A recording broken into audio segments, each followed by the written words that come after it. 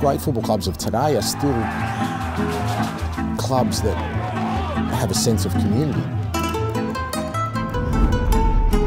We came to the somehow understanding that a sporting club is just a sporting club, and it's not. All the guys used to say they loved coming to St George Stadium. It was the envy of every football club in Australia.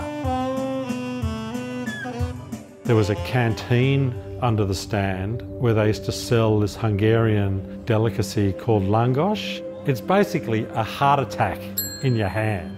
They're wondering, why? Where's Fred? Well, Fred's probably died from a heart attack because he had 5 langos last week. I grew up playing for the Juve juniors. Terrible player, the worst. See, I think Maltese come in 3 shades.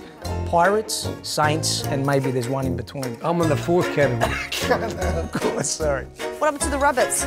The rabbits, they died.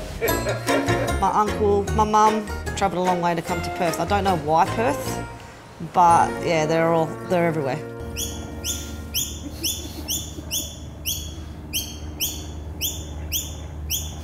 Hey, what the hell's going on here, mate? Mate, that's the loudest bit I've ever heard in my life. So this is the song? Yeah, Thunder. I'd met him a couple of times, and after I'd met him, I watched him play, and I thought, wow, yeah, typical Maltese fashion. Over time, I've realised that I did overstep the mark. I'd been arrested on a Thursday. I was playing a grand final on a Saturday. What are our chances for the World Cup, as you see them? Excellent, really. You know, we have nothing to fear from anybody. Peter Wilson was the best captain that Australia's ever had.